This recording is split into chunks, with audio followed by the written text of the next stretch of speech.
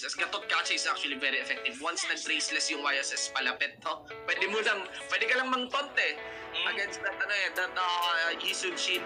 And I think malaki namang pang-disable sa Bren, yung mga nawalang pick sa kanila kanina, in the form of the Parsa. I feel like mas may madali pull up pa rin si Yuzong kumpara kay Hilda, di ba? So, feeling ko mas okay na ngayon ang hulma ng Onic PH. Okay,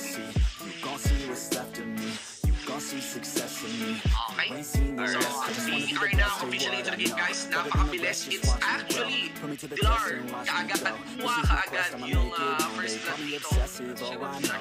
Hindi ko na-miss out yata. Most of the orange bomb probably. But what I want to emphasize now is si Yakno pala hawak si Uranus ngayon, no? Totoo yan. Pero mas maganda nagiging ito ng Onic yung compared to game number 1. And Onic may actually dying here, ladies and gentlemen. And please not na-reset naman dito yung orange bomb. Yeah, I delay. I think that's quite rewarding. And actually, di pa tapos Jay will jump. Tries to go in. Kinalmot lamang ni Lusty dito. So, everyone is still very much willing to take early gambles in this game. Gusto ko yung yung pagiging aggressive dito ng Onic PH. Kasi kanina din parang they're just waiting parang a very good opening. Pero eto ngayon, they are the one who's being aggressive. Pero the arrow will connect on all my Venus. Napakabilis. Even Lusty went for the flicker just so to get the kill on my Venus. But few messes up his dive. There is the trap though.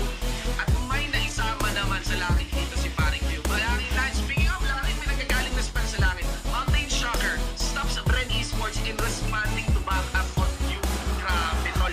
Willing kagad lumaban talaga. Parang hindi natalo sa game 1 yung Onic PH dito. Mas puminit dito yung laro ng Onic PH. This is actually the Onic PH that we're used to see. Na early game pa lang, early stages of the game pa lang, ramdam mo na kagad yung presence. Yeah. Pero threatening din ni View. Even for the backline, tapos Lost is very much willing to follow up on that, no? Even willing to burn the flicker. And my Venus needs to be careful kasi, ayan ang bilis ng follow-up ng Bren doon.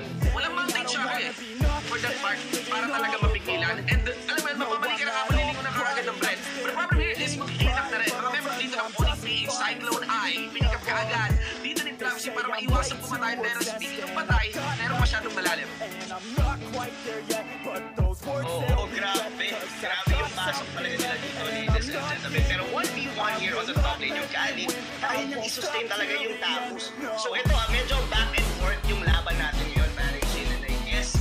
It's all about kung paano nila mapipick off dito. For Bren, they have to find a way na mapick off dito si Wise.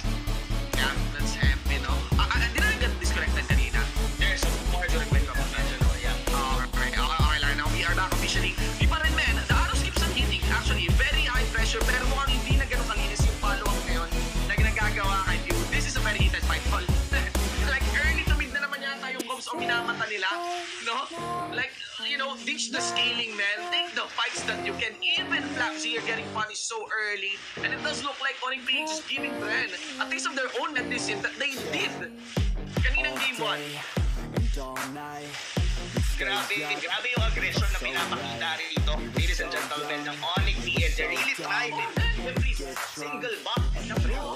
Grabe yung away as they don't stop there. That's gonna be the dispersion coming in from my BC. Para nga lang dito na binabato ni Paring J. And that's it. Dilar will be tagged. Kami yung pagkawi. Abisa laro ni Phil dito. Went for the back. That's the Soul Eater completing the kill. And there goes my Vino. Nakalma na ginawa ng Roger dito. Pero gumanti pa rin naman si my Vino dito after the dispersion. Gets the kill out of the Roger. That's J here. Will be killed as well by View. Dating team. Pero that's it. Ang overall play 4 for 2 exchange mo ang nakalimutan huminga doon ng Onic PH because Bren was able to answer back very quick. Look at the goal lead here. 500. Napaka-equal. Ticket na parang siya. Medyo nag-overstay na rin siguro talaga sa yung Onyx doon sa pag-i-invade nila. Yeah. Was very surprised, no? Gano'ng kawiling itong dalawa. Considering the composition as a Uranus, where in your side lane would have been a very strong lane sana, no? Mas ramdam mo nga yung presence ng Uranus. Some other Uranus players will actually gonna be staying on their lane and take those turrets. Pero itong Uranus natin dito talaga was actually joining team fights. Yeah. They're totally joining team fights. And do you think Rob, they need to switch their playstyle here instead of being too aggressive? I guess they have to give up the pace. Yeah. Nako, grabe yan. Yun yung reaction. Napakalinis ng pull out dito ni Oh My Venus. Pero yung engage talaga ng Bren. Pag nakakuha sila ng momentum, they will continue the push. But Dilar was wise now. He went for the side lane na. Tama na yung mga pakikipag-away ng maaga against Bren. May point sa akin, Shin, and this is very nostalgic on the different, the SS run, na pagka pinapasok na namin, they cancel the SS that time, then they go against Oh My Venus. Kumbaga, si Oh My Venus yung hinuhuli lang nila dito, and the rest will actually fall apart. Yeah, I kind of feel na parang Oh My Venus is being too aggressive compared to the capacities of his hero. No? Again, Oh My Venus is already running in 4 deaths here. But although this is a very bloody fight at na-exchange naman niya ng Onic page, still parang compared to other supports nakikita mo ibang i-approach dito ni Imba DJ. Mas controlled si Imba DJ Pero hindi mo rin masabing hindi aggressive si Imba DJ dito. Speaking of Jay, we got Jay here getting clapped on by Lusty. Hindi pa naman matutulod yan. But right now, I thought Banbil na nakaka-establish na naman ulit ng top control dito yung Bren, no? Oo. Actually, it was the first 3 minutes about Onic PH getting run, having Bren Esports being run down by Onic. Pero ngayon, nabaliktad siya because of the overstaying doon sa may orange pack ng Bren Esports. Medyo na nararamdaman na nila yung aggressiveness na ginagawa ng Bren. Look at that, even Carlos is the YSS just under the team. That's very dangerous kasi ano yun bounty, no? And that's the main core getting removed. Tapos on the side lane, so Bren Esports is also getting turrets for themselves and there is no answer mula dito sa Onic page. The fight carries on. Tuloy-tuloy lang. Jay here. I cannot think they're taking separate fights here. Dali si Oh My Venus, inispatan kagad ni Rivo talaga. Napakabilis. They will win for the top? No, not anymore. Avatar of Guardian gets bumped for that. Pero ayun na yun mga kaibigan. Right now, eto na ulit na naman siguro yung 5-point content of Bren taking control. Oo. Medyo, eto to be honest na medyo mahihirapan dito na makakompact yung Onic PH in terms of map control. Kasi mas, in terms of mobility, mas mabilis yung Bren Esports. And the only thing that they could be able to pull off is probably Jay would get a good Whale Dragon. For example, like Careless. I guess Careless and Q are the only ones that will be able to kill as fast as they can burst it down as fast as they can. Kung sakali man para sa'yo, Rob, what do you think? You mentioned yung sa comeback in terms of map control, but you think, no, there's the capacity pa rin if you are accounting for the YSS, no? About scaling, what are your thoughts on the scaling?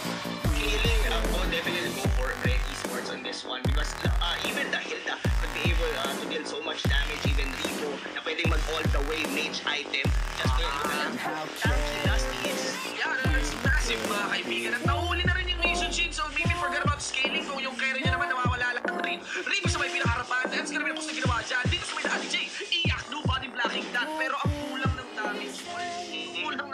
Kanina pa si Rivo nakatampay dyan. Si Flamsingy hindi umaaray.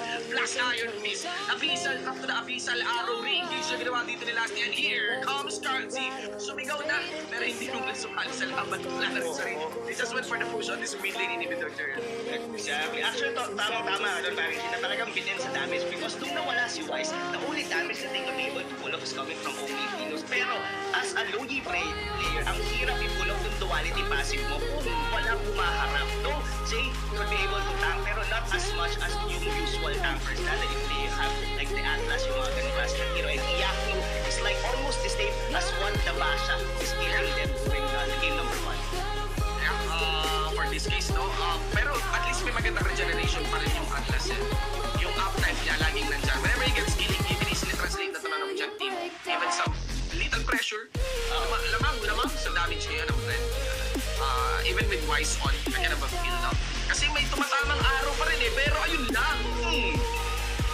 Bilis nun It's something that they have to take it. Diba, I mean, sobrang laki ng pag-kill nila doon kay Flat Easy and this will be a good chance for them to take this level 1 Lord. Yeah, okay, maganda to.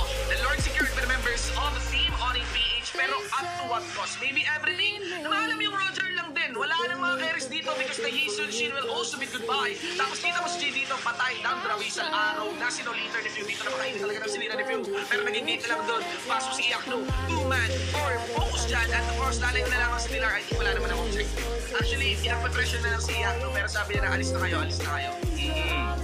Nang zone out na lang dito. Pero Some PC already been here. Kaya nila to? Napakaliit ako no? Well, alam mo calculated to pa. Totoo. I was even thinking kung kaya ba, even with flat PC, item siya dito, like a Halberd, kaya nilang i-burst down ang isang Uranus. Bayad na si Iaco. Ang may damage na lang tol dyan, Roger, no? Oh my God, that is gonna be a big ray of hope for the members dito ng Onic page. Pero ginawa ni Delar. Nakalimutan niya yung si Iaco na kumakunan. Mga kaibigan, I think hindi naman kailangan sana mapatay ng ganun. Basta si Delar, no? Well, they're just gonna go here for the meeting side. You get the Lord pushing on the inhibitor turn, but it's quite expected naman para makakuha ng push. Wala ko ng bawi, no? Ang inakala natin scaling ni using shield kay Iakno na punta, no?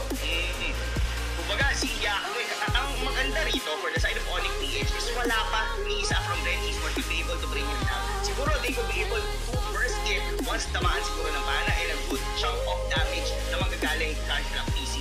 Yeah. Aside from that, kayang i-regen lahat ng damage na binabatuloy. Kung di mo matuluyan no? Kung di mo matuluyan. Tsaka, eto lang din, maybe they can capitalize kapag masyadong malalim si Iakno. Kasi hindi makafollow up yung teammates ng Onic. Importante pa rin, I think Iakno should be mindful na hindi lang siya pwede basta-basta pumasok. Kailangan na pa-follow up rin siya. May sense yung pasok niya pa rin, no? Oo. Grabe, no? Yung talagang di, ito yung masasabi mo the table sa motor dito sa laban ng flip stable, no? Well, now, kanina ina-account natin yung comeback dito ng Onic PH and it does look like the comeback is already established. Any thoughts on the comeback possibility ng Bren? Possibly, they have to itemize at least dito para kay Iakno kasi yung pero ito, may mangyari. After of the Yun lang. Carry pa naman, pinulsay doon mula sa Avatar of Guardian na mahal mo yung Yushin na pinipit Binagsakan ba? Binagsakan ka. Ng isang malutong na gatot ka siya. Pero ito, una nang meron sila. Hindi damage. Kita mo, umaray kami from the AOE. Off na milis from the Hilda. Buti na lang natuluyan yung Hilda. Nakali-engage pa si Delar because naka-on na. Yung kanyang counter on Inferno. Habol pa dito may belat pang ginawa si Iakno in this game. Number 2. Might be put into the pocket of the members of Onic PH na nagkikigil makabawi. Pero, yung naging parang saving grace nila dito, the Uranus, since the damage na magagaling dito for the Bren Esport is mostly melee, and kaya mas lalo na nakakapag-heal dito ang isang Uranus.